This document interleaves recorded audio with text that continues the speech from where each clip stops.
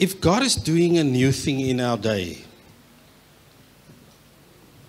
are we ready to receive it?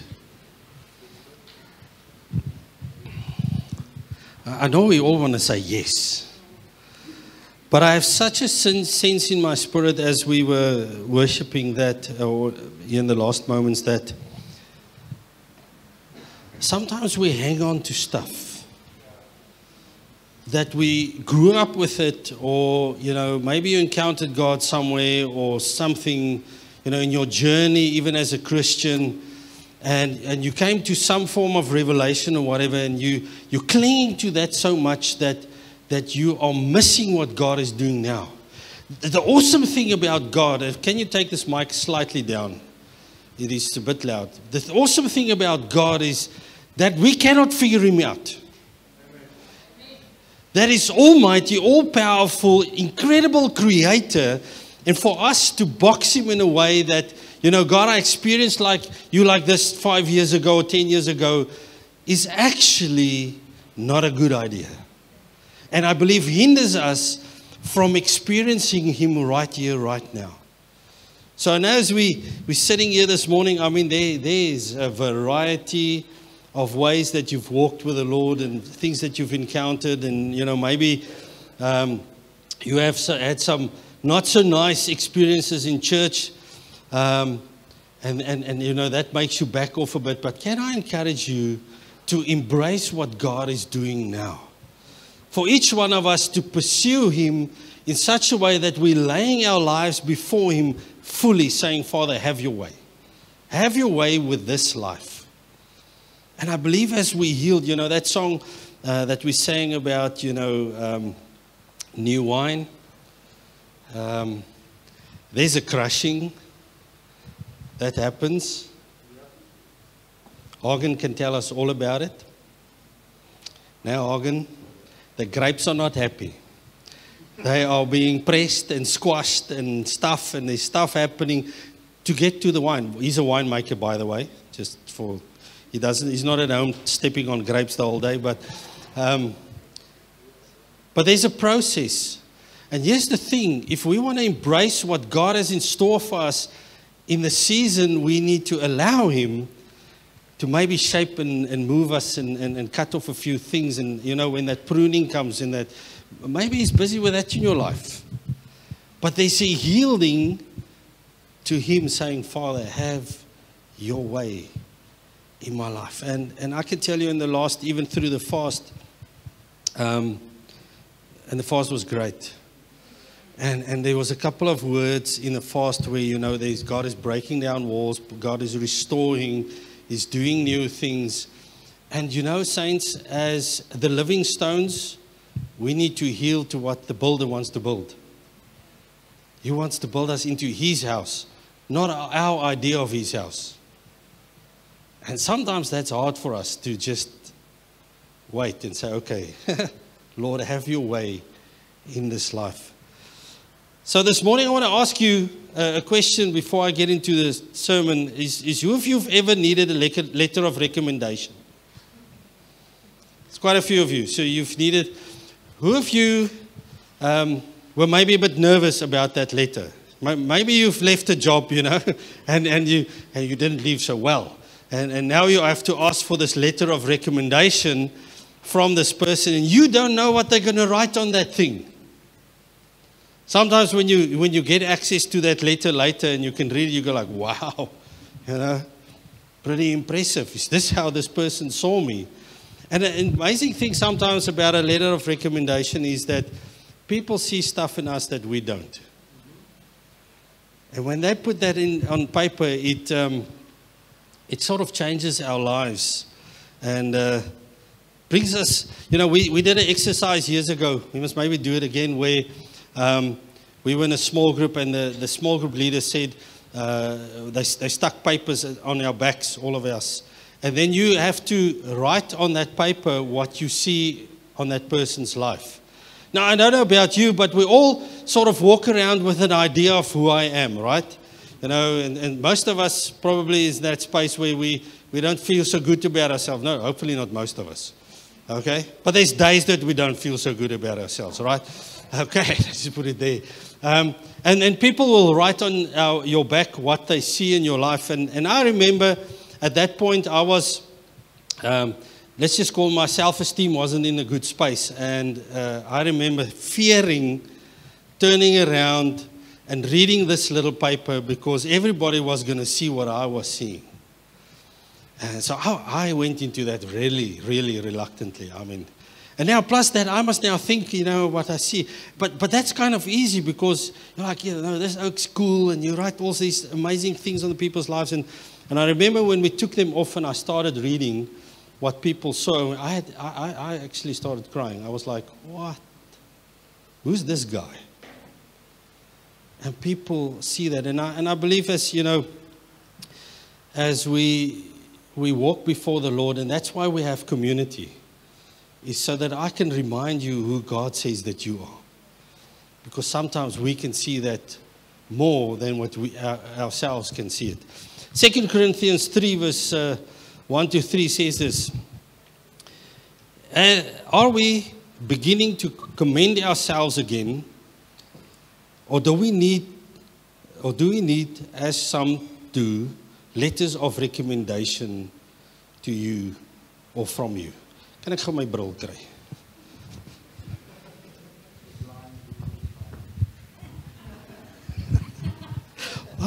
Is that what he's done? Hopefully that will help. So Paul is writing here and he says, listen, do I need a letter of recommendation from you? So he's asking a question to them. And he says, you yourselves are our letter of recommendation, written on our hearts to be known and read by all. And you show that you are a letter from Christ delivered by us, written not with ink, but with the Spirit of the living God, not on tablets of stone, but on tablets of human heart. Obviously referring there to the 10 Commandments. But he makes a powerful statement here and he's saying, listen, do I need a recommendation here when you are actually the letter of recommendation?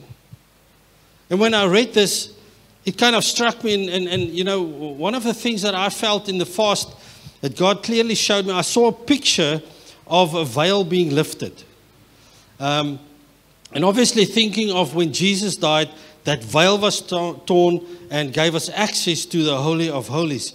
But I saw this picture of this veil being lifted off of this person. And where God is doing something new. So I believe in this season that we are stepping into, we need to be open to receive what God is doing. Now, as we are sitting here, how did the gospel come to you? Was it on a church camp? Who got saved on a church camp? All right, nobody. Who was it a friend that told you about Jesus? 1, 2. If you're confused, just check your database. Who got saved in a church? How did the rest of you get saved? The parents. Oh, that's a good one. All right. What else? Strangers. Some strange dude. Teachers. Okay, that's awesome. Teachers have an impact. What else? Missions. Okay, cool stuff. Okay. Do you realize that your life is a letter of recommendation of that person's ministry? I got saved, was dating a young lady, and her mom sat me down the one night and said, so, dude, obviously mothers are concerned. Who's this lighty dating a girl, and where's he going to lead her to? And she went, listen, what is happening to you? And I gave my life to Jesus that night. And I believe that my life, like what Paul is writing here, is a letter of recommendation, is a testimony of that woman's ministry, of her faith in pursuing God and saying, Lord, I'll take the boldness and ask this young man where he's going. Teachers encountering us, strangers walking up to us in the road. Who of you led people to Christ next, on the street or something, that you went on missions?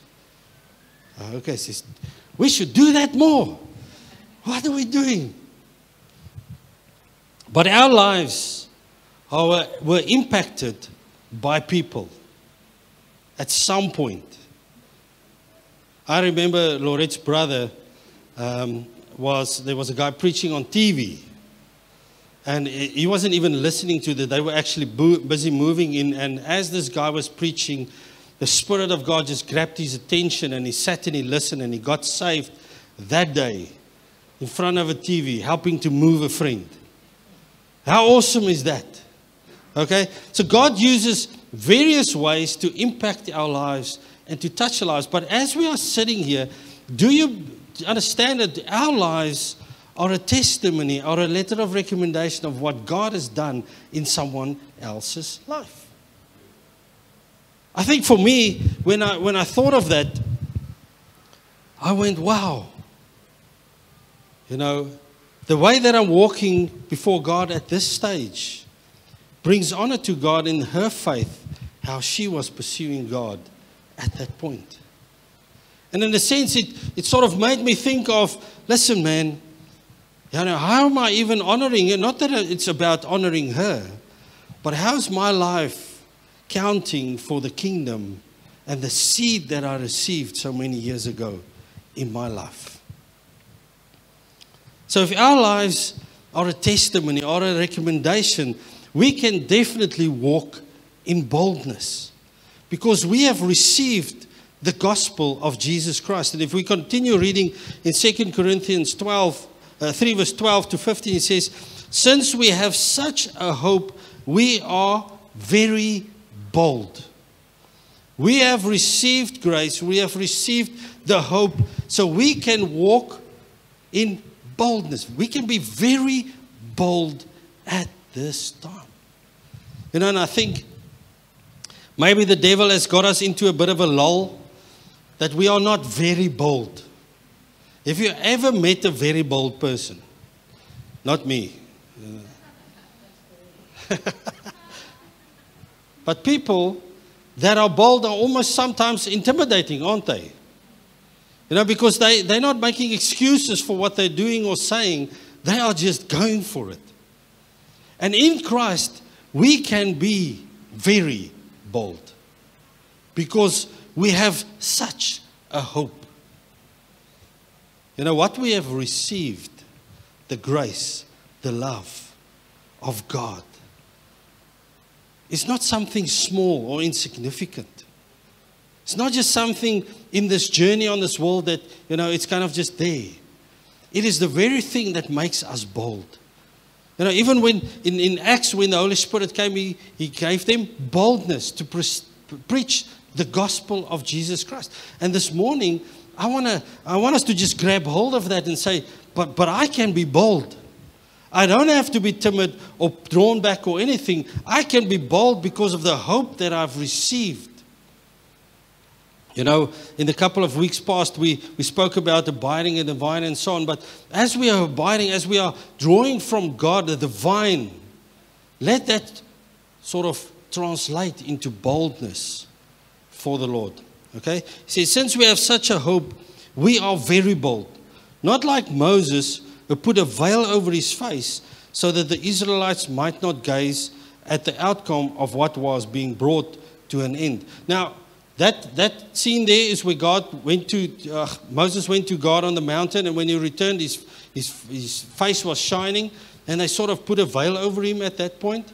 And Paul is referring to that here now. And let's read further in verse 14. He says, but their minds were hardened, for to this day, when they read the old covenant, that same veil remains unlifted, because only through Christ it is taken away.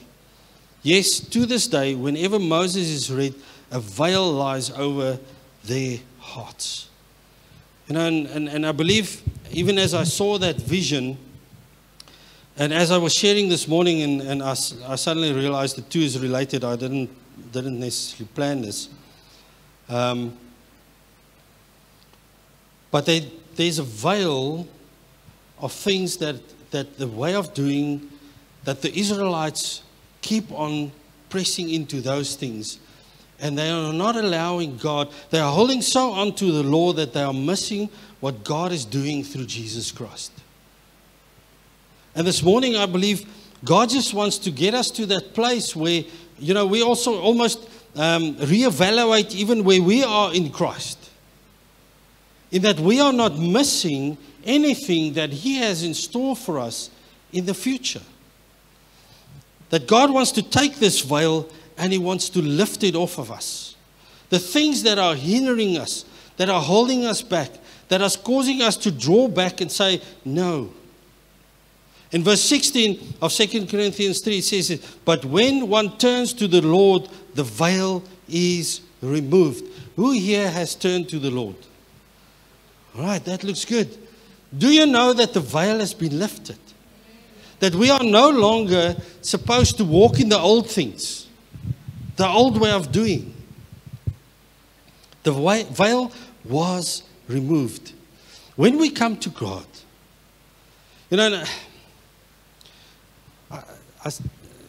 at this time, I'm almost in a space where I'm going, Father, don't let me miss anything that you have in store for the future,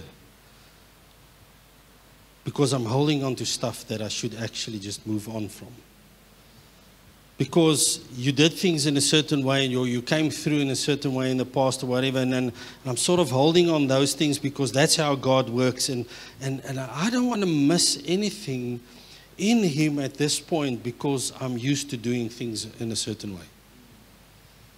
I don't want to be caught in that trap of religiously serving the Lord.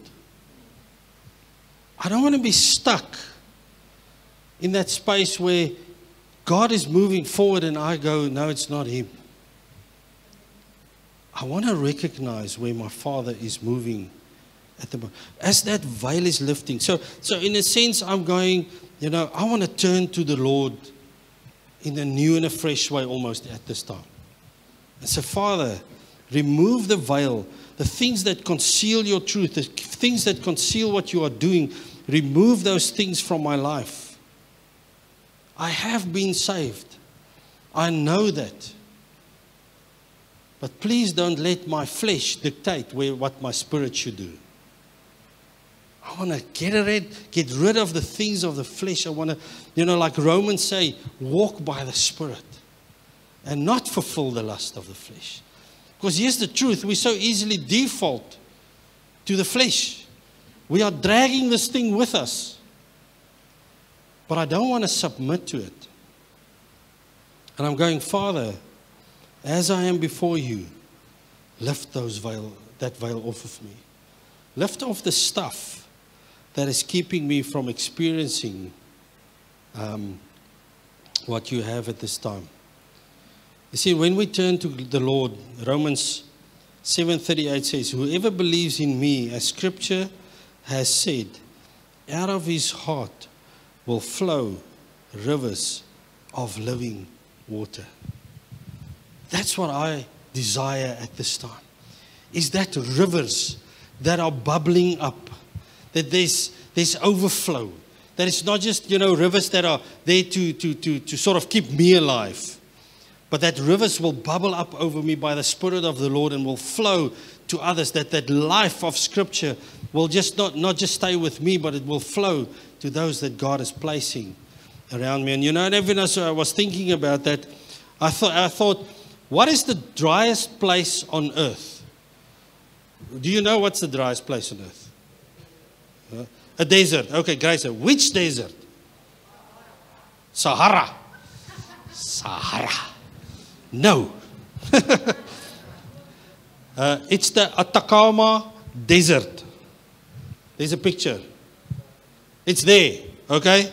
It's in South America, covering 1,600 kilometers. The strip next to... Wait, Handel. Okay, los het maar so is, okay. That's what it looks like. Gaan gou weer. There's a lot of nothing. Do you notice? Okay, there's a bit of water there. I'm not, but I think that's those waters there are salt pans. It's not nice water. Not that we can live it. That's the driest place on earth. It gets less than 1 millimeter of rain a year. You know how little that is? There's no rain that falls. The Atacama Desert occupies 105,000 square kilometers. It is the driest desert, non-polar. It's the driest non-polar desert in the world, as well as the only true desert, because it receives less than 1 millimeter of rain in a year. Would you say it's a dry place? I think so. It is kind of. If you go in there, what's the one thing you have to pack? Definitely. Yes. Because if you're going to wait for the 1 millimeter of rain, you're going to. You know, there's places there that they say, and I don't know who checked it, but it hasn't received rain for 500 years. Now, I'm wondering who's the 500-year-old guy that can tell us that information, but apparently there are places there that haven't received rain for 500 years. But when it rains, it looks a bit different. Put up that next picture. Look at that. And the next one. Can you imagine that's what a desert can look like? That's what our lives look like when we receive the rain of the Holy Spirit in our lives. When the veil is lifted from our life. When God encounters us, things are different. And this morning, you know, I don't want us to get stuck in a space where we are not allowing the rain of God's Spirit to fall on our lives. Where we go, God, let it rain. Let it rain in my life. And here's the thing, how will I know when that rain comes? It's when things look different. When things change.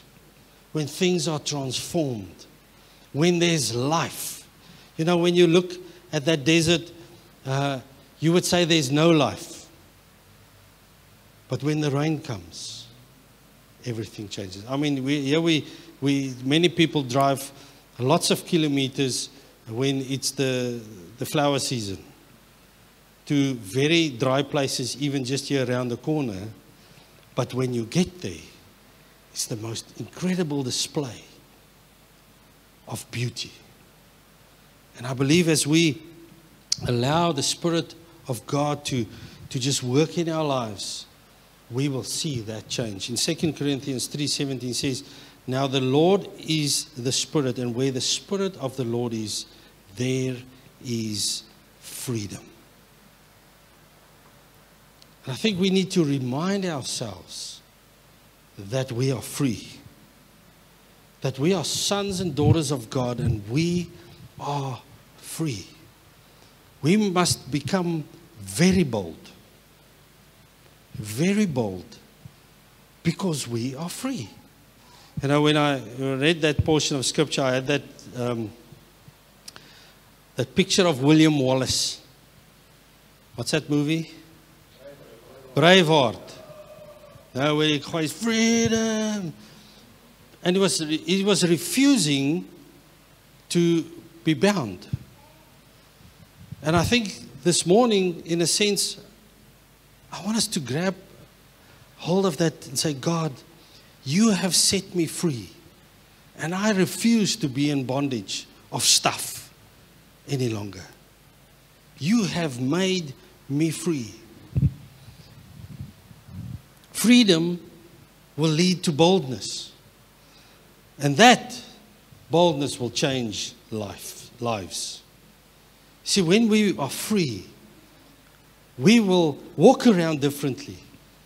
And God will work through us differently because we are not bound. And through that process, people's lives will be changed. We can live boldly because we are free. So who here is bold in their Christianity? Do you want to be bold? Yes, I think we all want to be bold. And I think we need to remind ourselves that we are free. And where the Spirit of the Lord is, there is freedom. There is freedom. 2 Corinthians 3:18. And we all with unveiled face, beholding the glory of the Lord, are being transformed into the same image from one degree of glory to another. For this comes from the Lord, who is Spirit. So I guess my question this morning is, what are you beholding? Because what we are beholding will be what we are changed into. And what the Spirit of the Lord here wants to do, He wants to unveil God's glory to us. But I need to behold Him with that unveiled face. As God removes that veil from our lives, I need to behold His glory, His majesty, His power.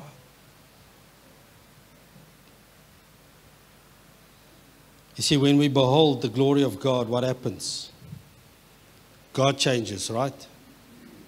No, we change. And as we've come through the fast, and as we've heard God say that He's breaking down walls, and there's rebuilding of walls, and there's new, fresh things coming. You know, Lorette shared a scripture where they were busy rebuilding the walls, and obviously looking at the task, it looked like this mammoth task, but it says that they strengthened their hands for this great task.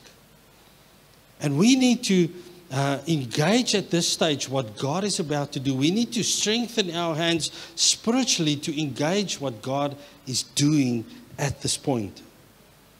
And then I love that last bit. For this comes from the Lord, who is the Spirit. You see, where the Spirit of the Lord is, there is freedom. There is liberty. I can walk in that boldness that He has for me. You see, if I'm not beholding the Lord, well, when I behold the Lord, I am changed. But the opposite is also true. If I'm not beholding Him, I will change into that which I am beholding, which I am pursuing, that which I'm running after. So I guess there's a place where I have to sit down and reevaluate. And maybe now, more than ever, saying, Father, what are you wanting to do in this new season?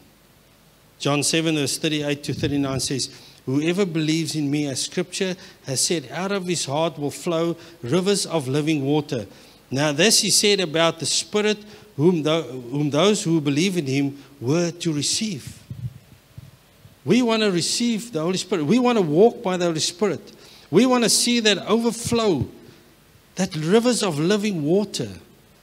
And I don't know, maybe you're sitting here this morning and you feel, the last season you've been dry. You have not experienced the freedom of God that He has for you. Or maybe like me, you're saying, Father, let me not miss what you have in store for me. Let me not limit you even through what I've seen in the past.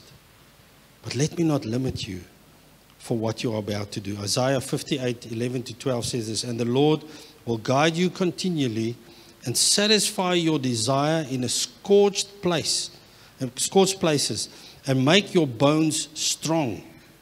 And you shall be like a watered garden, like a spring of water, whose waters does not fail. And your ancient ruins shall be rebuilt.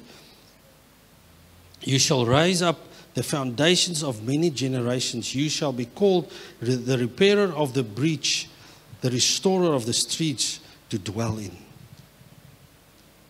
I love this, that God is saying, listen, I will be like a well-watered garden. He will guide me continually. I will see His face. I will understand what He's about to do. He will satisfy your desire in a scorched place. Even if I go to that desert, He will sustain me. And I believe God wants to do this in our lives right here, right now. To let that rain fall, that our gardens that way we will be well-watered gardens. I remember when the drought was going, if you've ever been in Joburg in the winter, I mean, there's no green grass. It's just brown. And that is what mine looked like during the drought at home. This is the first year that I actually have a hint of greenness, because I can actually water my garden. And I believe, even if I look at my garden, how it's flourishing at the moment because I can give it more water. As we pursue God from this place, as we walk with the Lord, we need to allow Him to water us so that we can flourish, that we can be bold, that we can become everything that He is calling us to be. Galatians 5:1 says this, "For freedom Christ has set us free. Stand firm, therefore, and do not submit again to the yoke of slavery." We have been set free. But if we submit again to the things that used to be, we will become slaves again. And I do not believe that is God's desire for us. You see, even that picture that I have there of that lion, he's not confused about his freedom. He knows he's free. In actual fact, he's so free, don't mess with him.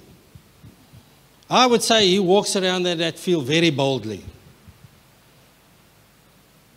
because he's free. But also because he understands who he is, who God has made him to be. He knows he's the king of the jungle in that sense.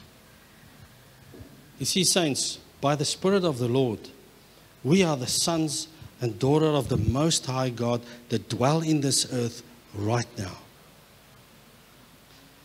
And we need to, with boldness, pursue the Lord more than ever before.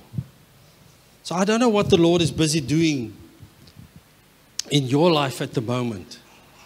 What is busy shaping and maybe getting rid of. But this morning I want to urge you, I want to ask you not to hold on to stuff that might hinder you from experiencing Him in fullness for the next season. To allow God to come and remove those things that is no longer necessary, that maybe is not pleasing to Him, that just needs to not be there.